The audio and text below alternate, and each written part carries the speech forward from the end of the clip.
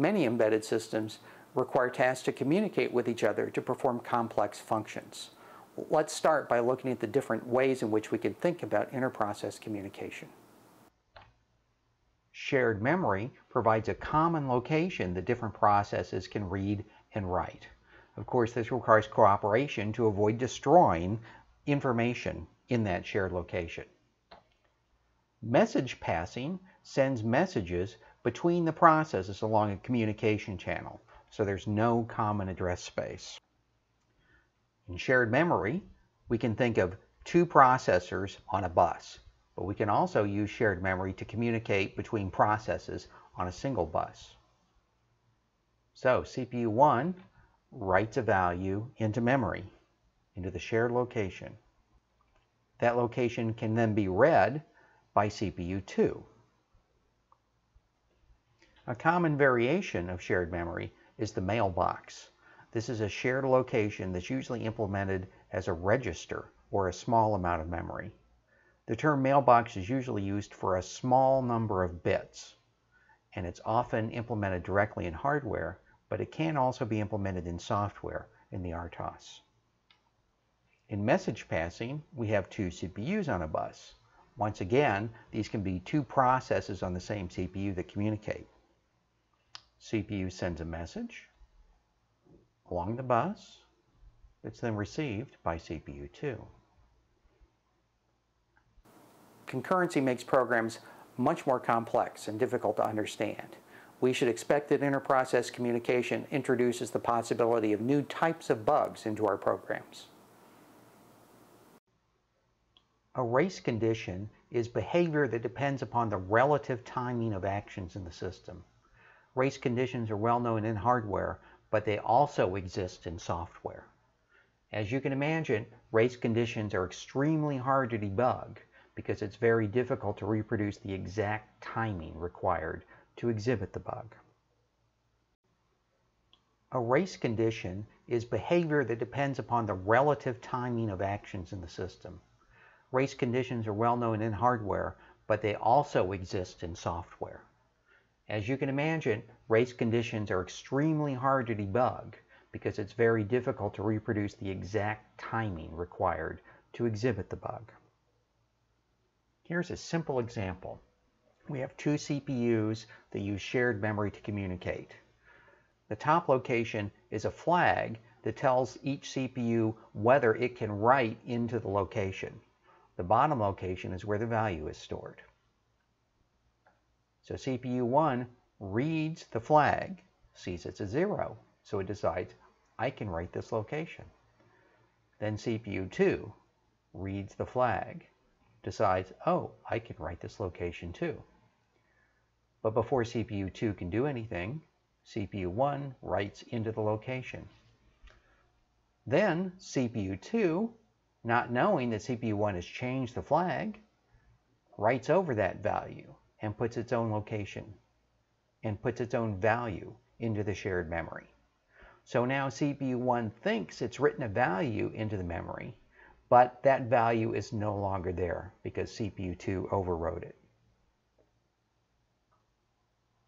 The problem in that example is that CPU 1 had to independently test the flag and then perform its write. CPU 2 had to do the same thing. So the way to solve the problem is with what's known as an atomic test and set operation.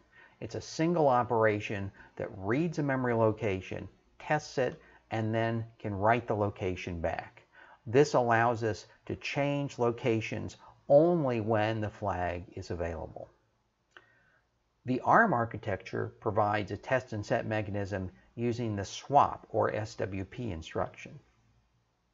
So in this code, we load in the location of the semaphore. We then read that semaphore location in a loop. The get flag loop uses swap to exchange the current value of R1 with the contents of the semaphore location. If that value is not 0, it goes back and re-executes the loop. So this loop waits until the semaphore stored in memory is 0. And when it does become 0, it's exchanged that value for a 1. so that the next process that tries to read the semaphore won't think that the semaphore is available. Let's look at interprocess communication mechanisms in a little more detail.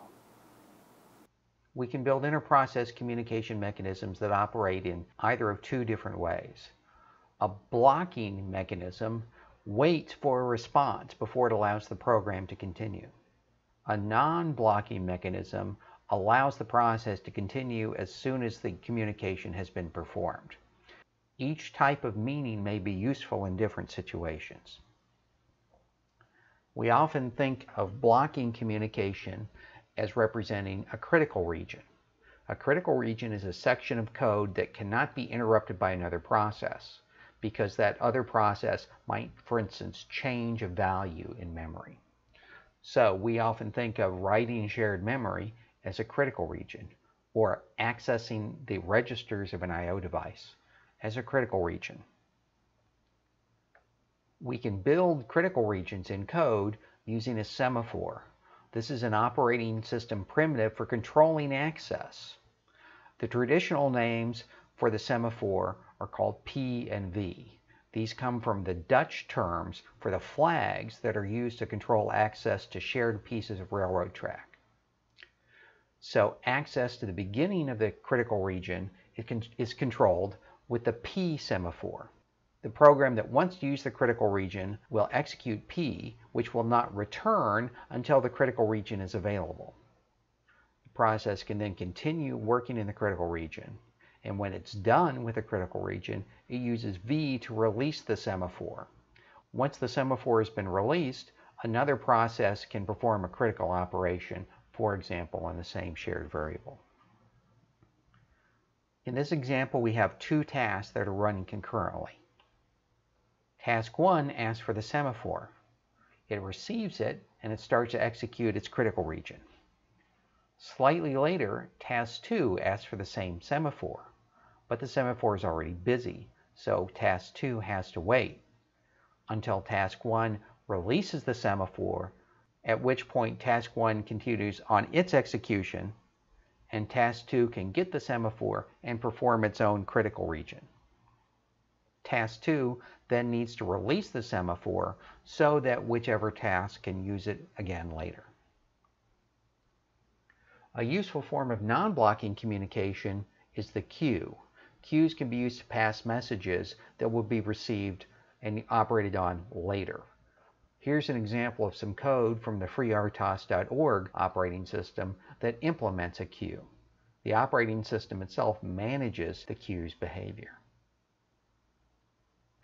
A signal is a form of interprocess communication that's like an interrupt, but is performed in software. It changes the flow of control, but usually doesn't pass parameters. The Control-C command in Unix is, for example, a signal that kills a process. We can represent signals in UML. To summarize, shared memory and message passing are two styles of interprocess communication, but they're functionally equivalent. Concurrent communication can introduce new types of bugs, but we can use low-level mechanisms like atomic test and set to control them, and we can encapsulate these in higher-level primitives such as P and V.